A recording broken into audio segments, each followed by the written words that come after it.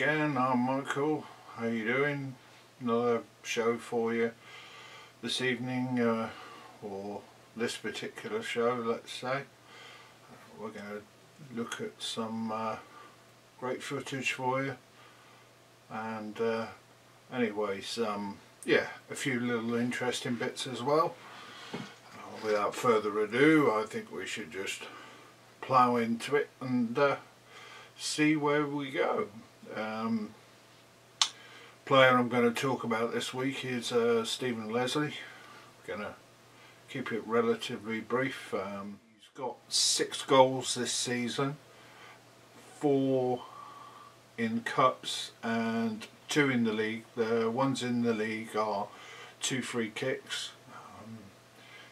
He scored a hat-trick away at Lincoln in the League Cup. Anyways, after the Sheffield win, caught up with Steve and had a chat with him, and this is what he had to say.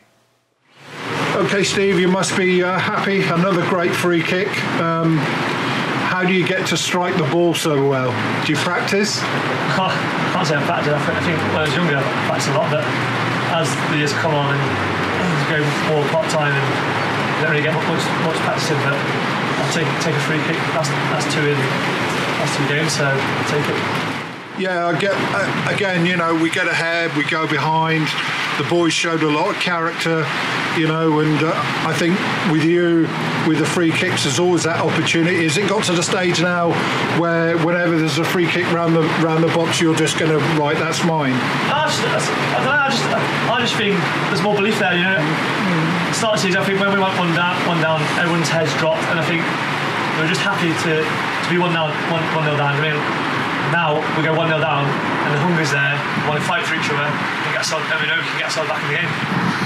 Do you are you enjoying your football at Corby Town? Oh, you know, it's a great club to be at. You know, I'm enjoying it. I wouldn't be here otherwise. You know, I live quite far away, so if I didn't like it, I would yeah. It's quite a commitment, isn't it? You know, with all the travelling, which I'm sure a lot of you do, and getting to the games, let alone being able to play, you know, must be difficult at times. It is difficult, but the thing is, if you enjoy playing football, you'll do that. Do you know what I mean? And with a great setup Corby has, you know, it's enjoyable to play the games there, and it's a great set of fans as well. Thank you very much. Recently this week, and I'm sure you're aware of it by now, Jordan Crawford has been handed a contract by the football club. The other thing is, as I'm sure some of you are aware, that Leon Lovejoy, on loan from Northampton, I believe his loan spell ran out on the 22nd of October-ish, round about that time. So obviously no news at this point whether he'll be staying or going. Certainly from us here at Corby Town TV, we would wish him all the best in his career, and let's hope at one point he can come back, and because he's been truly excellent. So yeah, but I guess we have to work on from there, really. What you're going to see is you are going to see grounds we visit. There you are, that's what I've called it. I don't like that title, but I've called it that anyway. It doesn't matter really, but anyways, here we go. Once upon a time, somewhere in the United Kingdom, football was invented by 2 pioneers who believed in the power of the beautiful game and dedicated their soul to the invention of it. Nathaniel Creswick and William Prest. These 2 men wrote the rules and laws for a new game and founded the world's first football club, Sheffield FC, on the 24th of October 1857. Sheffield FC play at the Coach and Horses Stadium, a public house that can be found on the corner of the ground as you go in, with capacity of 2,089. This is the permanent home of Sheffield FC. The club proudly moved to the Coach and Horses Stadium in 2001 and opened the ground with an exhibition match against Manchester United, including disabled and 2 refreshments outlets, which are very, very nice. The Burger Boys on tour enjoyed their pies, not so keen on the chips. Their score 3 out of 5. Well done to the Burger Boys. See you next time. Corby Town played Huntingdon Town in the North Out Senior Youth League. Corby Town lineup on the evening was Carl Curtis, Ethan Kingston, Ben McClafferty, Dean McBride, Henry Glass, Leighton Watts, Max McCauley, Rhys Day, Henry McCauley, Zach Allen, Jordan O'Brien, Craig Sutton, Hilton Arthur, Sadiq Archer and Hussein Ahmed were the substitutes. Corby came into the game lying 4th in the table, a number of points behind Kettering Town, who were the leaders, but Corby would go to head on 14 minutes when Max McCauley's smart finish inside the box was too hot for the keeper to handle. The ball ricocheting up, nice height, and his half volley smart finish, and Corby led 1-0 on 14 minutes. It was only a couple of minutes later when Jordan O'Brien's ball into the box, right into the path of Zach Allen on 16 minutes. He got his toe to the ball just in front of the advancing keeper, and Corby were 2-0 up within a short space of time. Corby did look menacing with their frequent attacks, and their physical presence was greater than their opponents. They were very smart on the ball, and the third goal wasn't long in coming. Some slick move involving Jordan O'Brien again.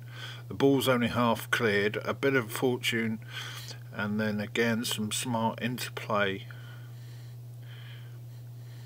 and a fierce shot from the edge of the box, which unfortunately the Huntingdon keeper could only parry into the path of Henry McCauley, whose smart finish on 20 minutes made the score 3-0, and by that point you maybe felt the game had gone beyond Huntingdon.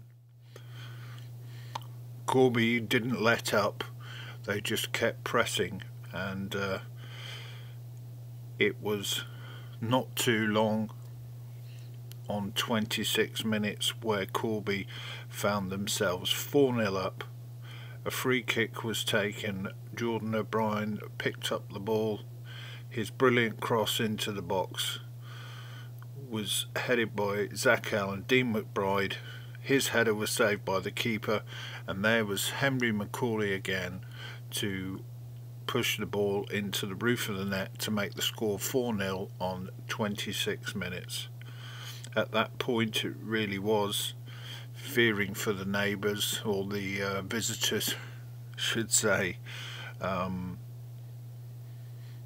how this game might end up. Huntingdon never gave up.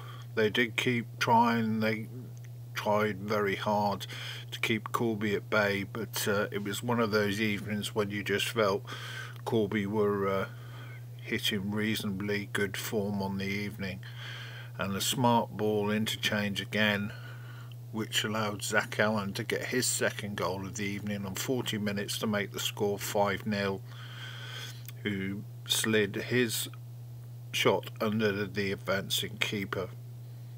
Again, it was wonderful interplay in the middle of the park, and there was Allen, as you can see, just pushing the ball under the goalkeeper to make the score 5-0, 40 minutes.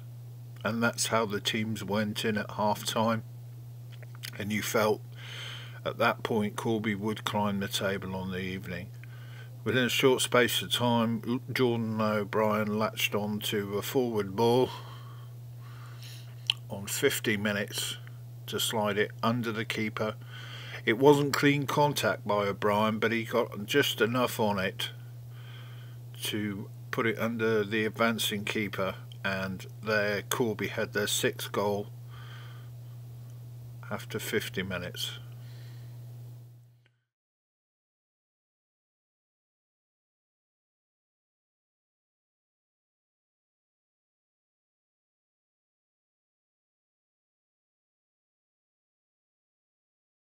Again was on target when he latched on to a poor goal kick. The ball was played over to O'Brien, and he was good enough to put the ball in off the post to make the score 7-0.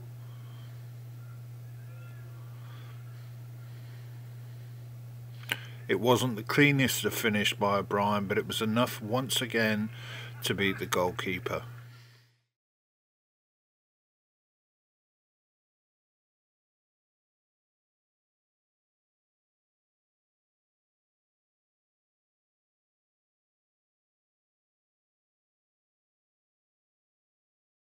Corby were then to go 8-0 up on 65 minutes.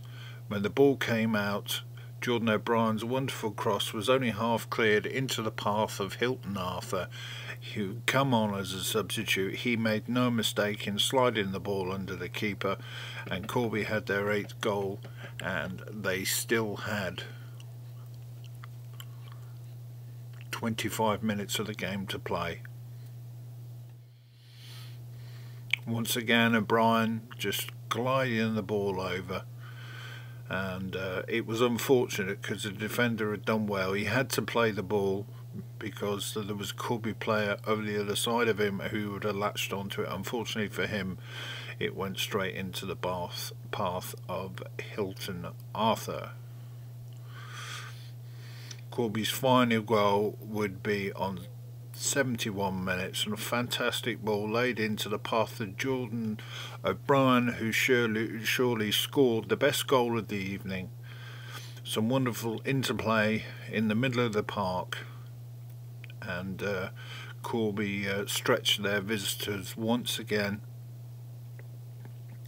laying the ball into the path of O'Brien. He didn't have to break stride at all. He just calmly moved on to it and put the ball into the top of the net. This meant Corby were now 9-0 up, and in fact that was to be the final score in what was a difficult night for the visitors, Huntingdon.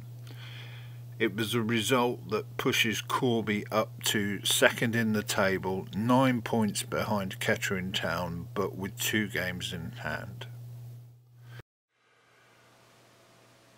My game of the week this week is really interesting. Okay, it's looking back. We call it classic matches if you want. It doesn't matter really. To me, they're all classics. Some of you won't agree, but there you are.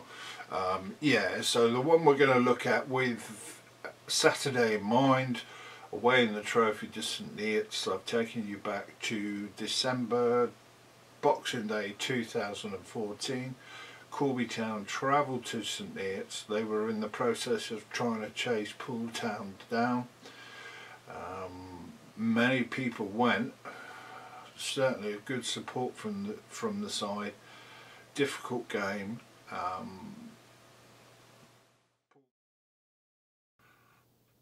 First goal came when the corner came in. Ben Milne's shot was saved by Bastock on the line, and Elliot Chamberlain was on hand to fire the steelmen ahead in the first half.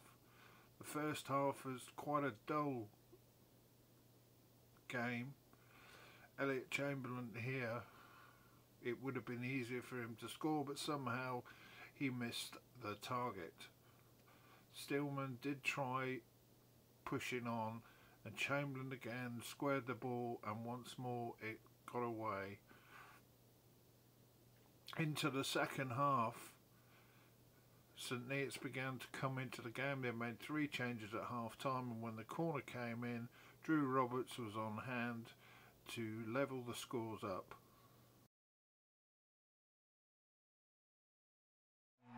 couple of games to try and make that difference. Here comes St Neots. Ball through, there's Ferrari. He's taken a shot and it's past Walker and it's off the inside of the post and it's gone out. And Corby, over that one really. Here comes the corner, floated in. Paul Walker's claiming a handball there. It's come out as far as Hutton, and there's Drew Roberts and it's in. As the corner's floated in, the Corby defence failed to deal with it. Paul Walker tries to get his hand on it and is able to do that. The ball bounces around when it's returned into the box. Drew Roberts, smart turn and finish.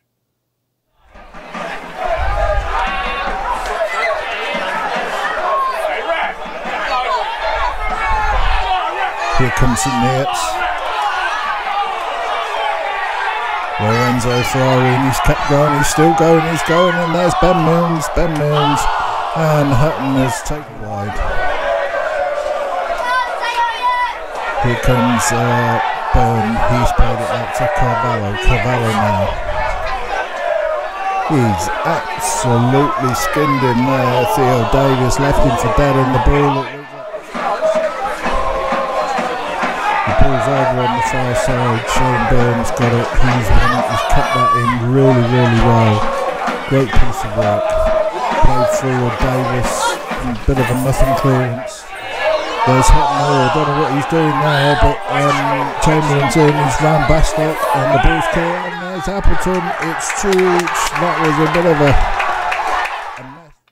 In this game, Paul Bastock, who played for Corby this season, was in goal, came out unable to get the ball. Elliot Chamberlain goes round, and there's Eddie Appleton. Tapping into an unguarded net. Free kick over on the far side. This is going to be taken for Corby. This is going to be floated in, and there's Paul Malone. He's unmarked, and it's just got over the bar again to be their downfall at times.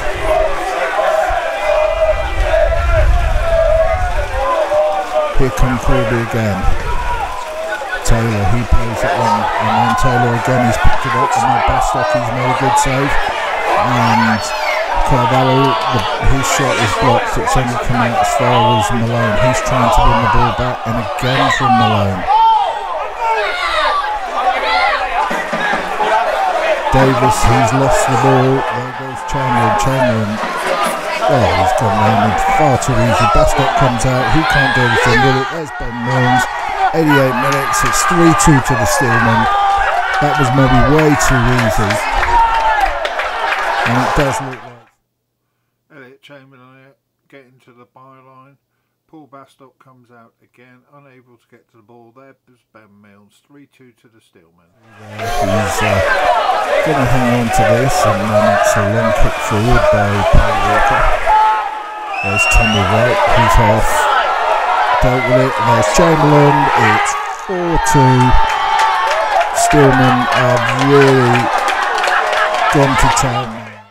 Stoppage time, Elliot Chamberlain fires the ball into the net to finish off a truly rememberable victory. One of the things that has been kindly donated, and it's going back really to fans or people involved in the club putting some input in, is Dave Tilley, as you know, takes photographs, does history about the football club and everything like that. Put together a nice little video, I think it's about 3 minutes, of pictures and images. I like the word images than I do pictures, of our trip up to Sheffield FC, the oldest football club in the world.